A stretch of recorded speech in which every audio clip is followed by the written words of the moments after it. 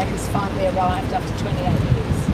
I'm eternally grateful to the perseverance and hard work of the South Australian Police and the DPP. Their incredible efforts have given justice to our beloved Jeff and Peter Wallis. We thank Judge Nicholson for a thorough trial and outcome. Although our losses are measurable, this outcome goes towards bringing a quiet acceptance to our tragic loss. A heartfelt thanks to Jeff's partner and best friend Mario Armiento for his unrelenting quest for justice.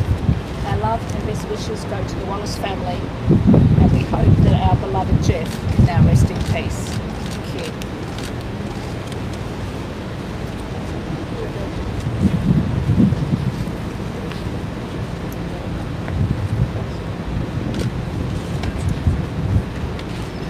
Dad used to say that this is a different chapter of the same story.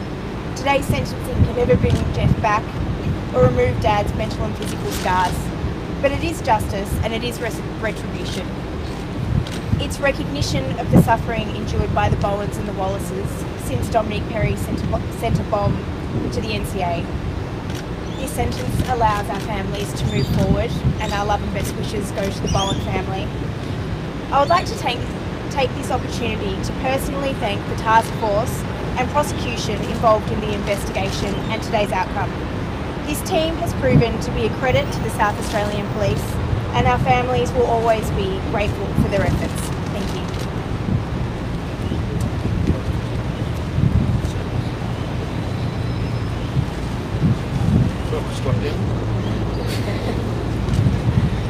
Hello, my name is Simon Bowen, for those that I have not met, I'm Jeff's brother, and I stand here today on behalf of our family, my mother, my father, who unfortunately passed away 3 years ago, so he did not have the opportunity to see what actually occurred today, and especially in relation to the verdict, and my brother, who for health reasons could not be here today, otherwise he would be.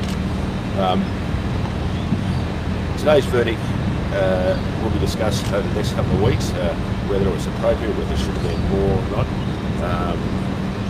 For myself, I'm glad that someone this evil is in prison, and this person will remain in prison for what I believe will be the rest of his life. It's important for our family to say thank you to the South Australian Police, especially the Major Crime Investigation Branch. We also want to thank the Australian Criminal Intelligence Commission, and of course the Director of Public Prosecutions, who over the last 5 years especially have been dedicated, and I don't even know dedicated is the word, to show our appreciation for the work that's been done to bring this evil man, who I hope never gets out of prison, to justice. Thank you. Thanks everyone.